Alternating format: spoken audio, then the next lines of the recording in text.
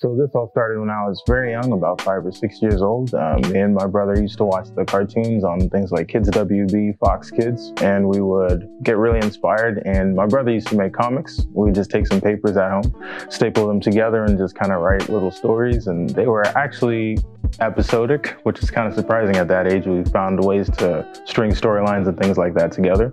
But my brother started it. I really loved what he was doing, so I kind of got into it myself. We made a whole bunch of stories which will never see the light of day because they were pretty bad ripoffs of some of our favorite stuff at a lot of times.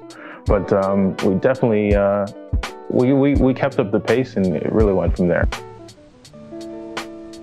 So Leaders of the Free World is about a little over 2 years in the making. We got started back in 2017, and Corey had seen my art from a friend of his who had shown him one of my pictures of an X-Men character. And the X-Men are one of his favorite characters for his favorite series from Marvel.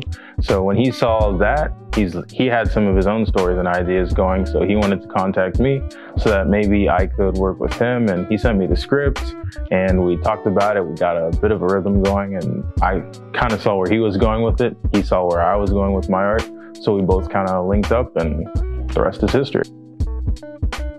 Challenges is pretty much a deadline thing because I can draw pretty much anything, but like having the time to draw is another issue because usually I'm taking around 2 or 3 projects at a time. So I had to make sure I had enough time to do that book, the other books I was working on, and keep everybody happy.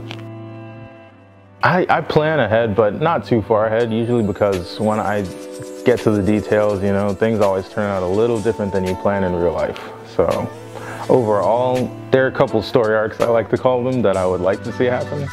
I could definitely see myself winning an Eisner Award somewhere in the future. That would be pretty high up there on life goals for me. I can see Leaders of the Free World going on. We're definitely going to make it a series. It's going to be something, it's going to be huge. And we're going to have, it's going to be one of those series like Ryan Ottley did with Invincible. I can definitely see us going there. And this isn't to make any comparisons or anything like that, but I have a really good feeling about the series, and I can see it going far. Hey, I'm Elijah Johnson, and you are watching Underground City.